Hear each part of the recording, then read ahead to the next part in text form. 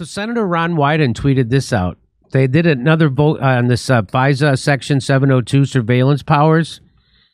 After rejecting an amendment to bolster warrant requirements when spying involves U.S. persons. So now they're going to... Ron Wyden tweeted this out April 12th. He said, the bill represents one of the most dramatic and terrifying expansions of government surveillance authority in history. I will do everything in my power to stop it from passing in the Senate. So that's good. That's guy's a real lefty. Lefties are supposed to be against this. That shows you the Democrats aren't real lefties. The lefties are right. The Democrats are authoritarians. I don't want to call them right wing because those terms don't mean anything anymore. So here, Edward Snowden says the NSA is just days. This is on April 15th. That's today at 10 a.m. The NSA is just days away from taking over the internet.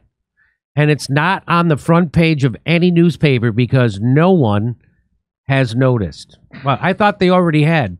Maybe that's why. They don't own the internet already? Well, here, I'm going to show you. So this woman, her name is Elizabeth Gotein. She's the co-director of the Liberty and National Security Program at the Brennan Center for Justice. And so she did a quick thread. I want to read some of it to you. She said, buried in the Section 702 reauthorization bill, it's called RISA, RSAA. It passed by the House on Friday. It's the biggest expansion of domestic surveillance since the Patriot Act. Senator Wyden calls this power terrifying, and he's right. I'll explain how this new power works. Under current law, the government can compel electronic communication service providers that have direct access to communications to assist the NSA in conducting Section 702 surveillance. So they can compel any company, meaning your cable company, your telephone company, anybody, if you use a public Wi-Fi at a coffee shop. So here. In practice, that means companies like Verizon and Google must turn over the communications of the targets of Section 702 surveillance. The targets must be foreigners overseas, although the communications can and do include communications with Americans. That's the problem. Through a seemingly innocuous change to the definition of electronic communication surveillance provider, an amendment offered by House Intel Committee leaders and passed by the House vastly expands the universe of entities that can be compelled to assist the NSA.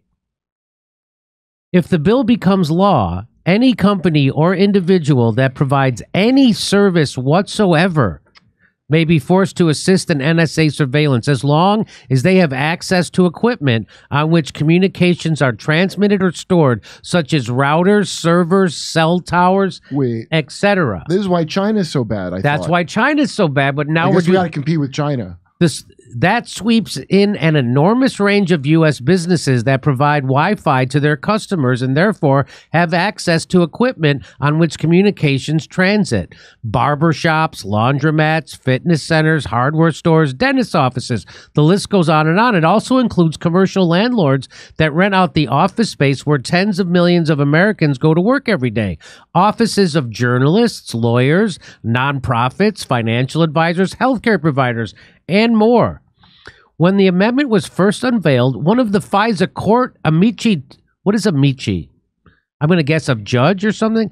One of the FISA court, Amici, took the highly unusual step of sounding a public alarm. Even the FISA court people are sounding the alarm. Civil liberties advocates noted that the provision would encompass hotels, libraries, and coffee shops. Can you look up Amici? Mm-hmm. The version of HPSCI leaders offered Friday, therefore, exempts hotels, library shops, and coffee shops, plus a handful of other establishments. But as the FISA court amicus promptly pointed out, the vast majority of U.S. businesses remain fair game. The amendment even extends to service providers who come into our homes, house cleaners, plumbers, people performing repairs, and IT service providers have access to laptops and routers inside our homes and could be forced to serve as surrogate spies, forcing people to spy on you. None of these people or businesses would be allowed to tell anyone about the assistance that they were compelled to provide to the government. They would be under a gag order and they would face heavy penalties if they failed to comply with it. That's not even the worst part. Unlike Google and Verizon, most of these businesses and individuals lack the ability to isolate and turn over a target's communication, so they would be required to give the NSA access to the equipment itself, or to use techniques or devices presumably provided by the NSA to copy and turn over entire communication streams and or repositories of stored communications, which would inevitably include vast quantities of wholly domestic communications. And Michi advises and assists courts on matters of law. Okay, thank you. The NSA having wholesale access to domestic communications on an unprecedented scale would then be on the honor system to pull out and retain only the communications of approved foreign targets. Let that sink in. Of course, they're not going to do that. The leaders deny that the administration has any intent to use the provision so broadly. Oh, why would we not trust the government?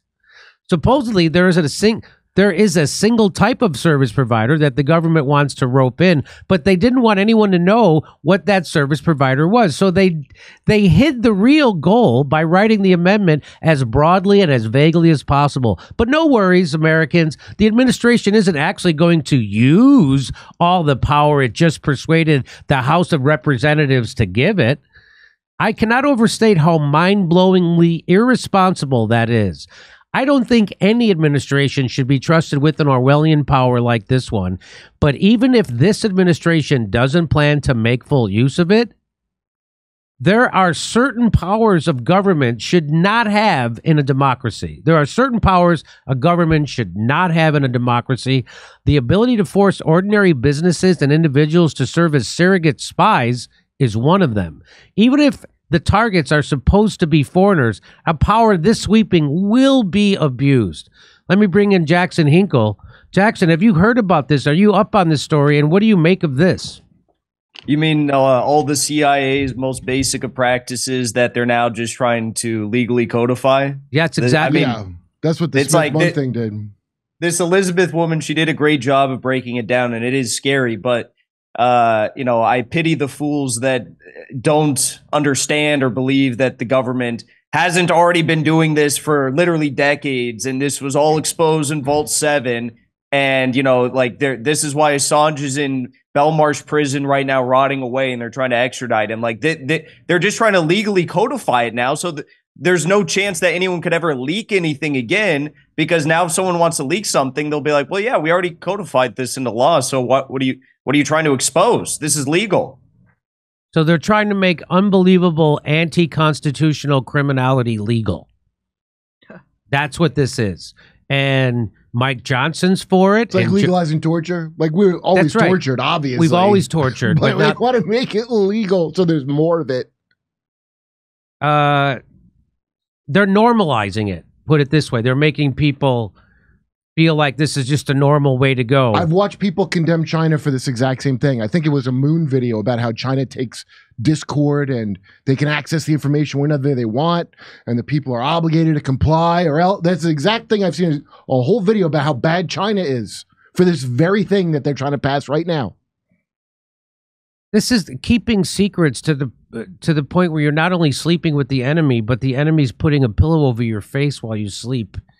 This is so this idea. So I cannot help but go back to when Cornel West came on my show and called Donald Trump a fascist, and he didn't say the same thing about Joe Biden and the Democrat. And I had to explain to the Harvard professor who pretended to be a dummy, dumber than me, that fascism's already here, dummy. He might be dumber than you. He might be. He probably is dumber He's than probably you. Oh, he for sure is. Yeah, he's dumb. For sure is as dumb as me. It's your fault for trusting him, to be honest. You should have seen through him immediately. Because of his hair alone. I didn't see through him immediately, but I certainly, when he pretended, or maybe he doesn't see it. No, a life of letters lived at a distance. You ever hear that said about it? That's what that is. That's no real world expertise, a jack shit, other than being in a goddamn university. So they're just... He's lived in an ivory tower his entire life, and he tries to call himself a gangster. That's the fucking joke of all jokes with Cornel West. For the shittiest gang there is the establishment. Yeah, he's the gangster for the establishment. So, yeah, I had to explain to him that fascism already came to America a long fucking time ago. So why don't you quit pretending that just one political party or one politician is a fascist, okay? Because it insults my intelligence and insults everybody's, and you're just doing the bidding of the Democratic Party and the establishment when you do that, because here it is. And this is the uniparty fascism. This isn't just Republicans. This isn't just Democrats. This is the establishment class. This is the donor class instructing people to, who really runs the country? The CIA. The CIA, and who do they really work for? They don't work for the president. They don't work for the citizens. The CIA works for a handful of billionaires and a cabal of corporations. That's exactly who they work for. Would you agree with that, Jackson?